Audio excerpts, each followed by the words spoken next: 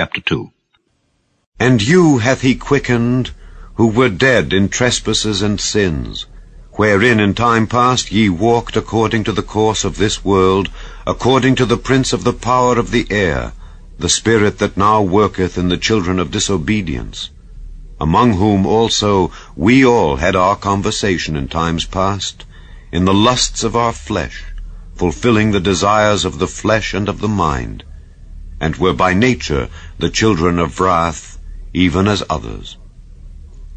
But God, who is rich in mercy, for his great love wherewith he loved us, even when we were dead in sins, hath quickened us together with Christ. By grace ye are saved, and hath raised us up together, and made us sit together in heavenly places in Christ Jesus,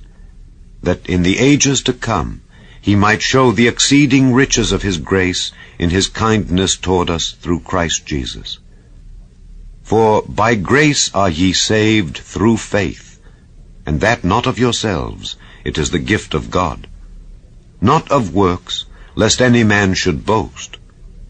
For we are his workmanship, created in Christ Jesus unto good works, which God hath before ordained that we should walk in them. Wherefore remember that ye being in time past Gentiles in the flesh, who are called uncircumcision by that which is called the circumcision in the flesh made by hands, that at that time ye were without Christ, being aliens from the commonwealth of Israel, and strangers from the covenants of promise, having no hope, and without God in the world. But now in Christ Jesus ye who sometimes were far off are made nigh by the blood of Christ. For he is our peace, who hath made both one, and hath broken down the middle wall of partition between us, having abolished in his flesh the enmity, even the law of commandments contained in ordinances, for to make in himself of twain one new man, so making peace,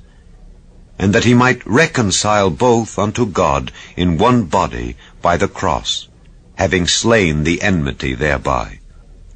and came and preached peace to you which were afar off, and to them that were nigh. For through him we both have access by one Spirit unto the Father. Now therefore ye are no more strangers and foreigners, but fellow citizens with the saints and of the household of God, and are built upon the foundation of the apostles and prophets, Jesus Christ himself being the chief cornerstone,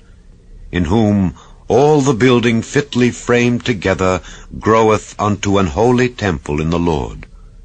in whom ye also are builded together for an habitation of God through the Spirit.